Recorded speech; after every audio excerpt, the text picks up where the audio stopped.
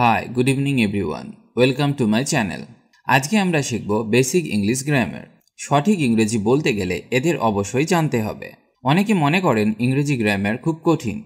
এটা আপনার একদম ভুল ধারণা। খুব সহজে ইংরেজি গ্রামার শেখা যায়।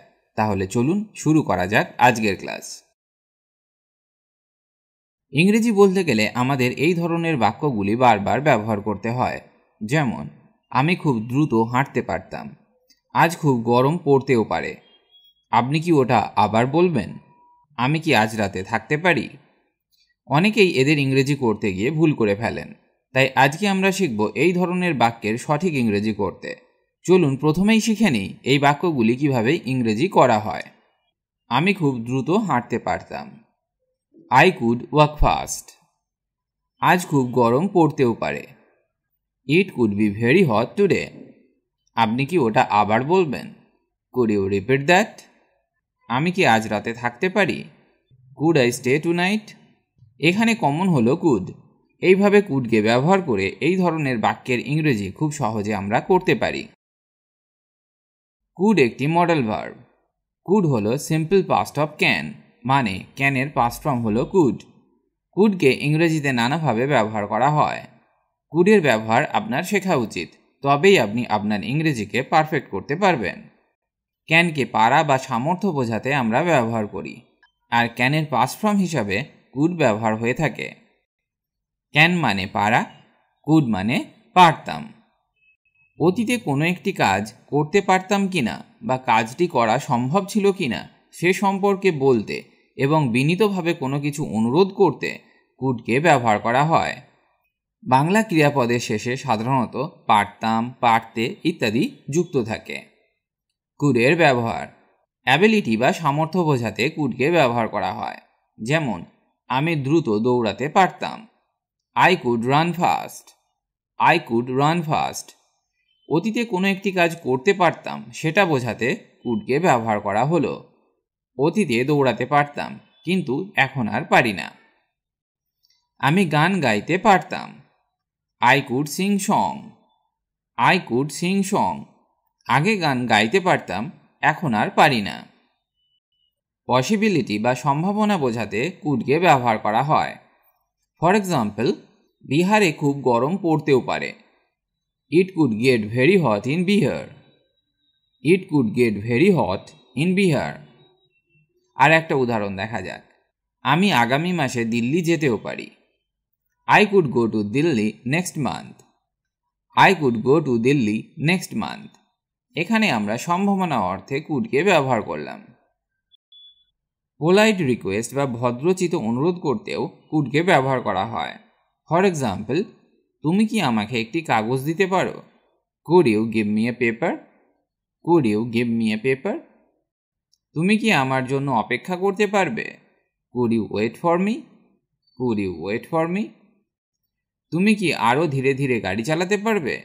Could you drive more slowly? Could you drive more slowly? কুডের আরও কয়েকটি ব্যবহার শেখা যাক। যেমন, তুমি কি আমাকে পথটা বলতে পারবে? Could you tell me the way? Could you tell me the way? এখানে বাক্যে অনুরোধ করা হচ্ছে। অনুরোধ অর্থে কুডকে বাক্যে ব্যবহার করা হলো। আপনি কি ওটা আবার বলবেন? Could you repeat that? Could you repeat that? এটাও একটা অনুরোধ। সমস্যাটি কেউ সমাধান করতে পারেনি। এখানে সামর্থ্য অর্থে আমরা কুডকে ব্যবহার করব। যেমন, no one could solve the problem. No one could solve the problem. আমার কাছে টাকা থাকলে আমি এটি কিনতে পারতাম। If I had money I could buy it. If I had money I could buy ইট। এটা সামর্থ্য অর্থে আমরা বাক্যে কুডকে ব্যবহার করলাম। সে বলেছিল সে ভালো সাঁতার কাটতে পারে। He said he could swim well. He said he could swim well. সাঁতার কাটা একটা দক্ষতা, তাই এখানে আমরা কুডকে ব্যবহার করলাম। তিনি ফরাসি বলতে পারেন। He could speak French. He could speak French. এটাও একটা দক্ষতা। যখন আমরা কাউকে কিছু করতে বলি, কাউকে কিছু জিজ্ঞাসা করি বা কারো থেকে কিছু চাই, তখন বেশি ভদ্রতা দেখাতে ক্যানের পরিবর্তে আমরা কুডকে ব্যবহার করে থাকি। যেমন, আমি কি এখানে গাড়ি পার্ক করতে পারি? Could I park my car here? Could I park my car here? এখানে আমরা ক্যানকে ব্যবহার করতে পারতাম, কিন্তু মোর পোলাইট ফর্ম হিসাবে আমরা কুডকে ব্যবহার করলাম। আমি কি তোমার পেন্সিল ব্যবহার করতে পারি? Could I use your pencil? Could I use your pencil? আর একটা উদাহরণ দেখা যাক। আমি কি আপনার ডেস্ক ব্যবহার করতে পারি? Could I use your desk? Could I use your desk? সম্ভাবনা প্রকাশ করতে কুডকে ব্যবহার করা যেতে পারে। যেমন, সে এখন যে কোনো সময়ে আসতে পারে। He could arrive any time now. He could arrive any time নাও। এটা একটা সম্ভাবনা। পরবর্তী আধ ঘন্টার মধ্যে কিছু হতে পারে। Anything could happen in the next half hour. Anything could happen in the next half hour. অনুমতি নিতে কুডকে ব্যবহার করা যেতে পারে। যেমন, তুমি কি আমার জন্য একটি মানচিত্র আঁকতে পারো? Could you draw A map for me? Could you draw A map for me? এখানে আমরা অনুরোধ করতে কুডকে ব্যবহার করলাম।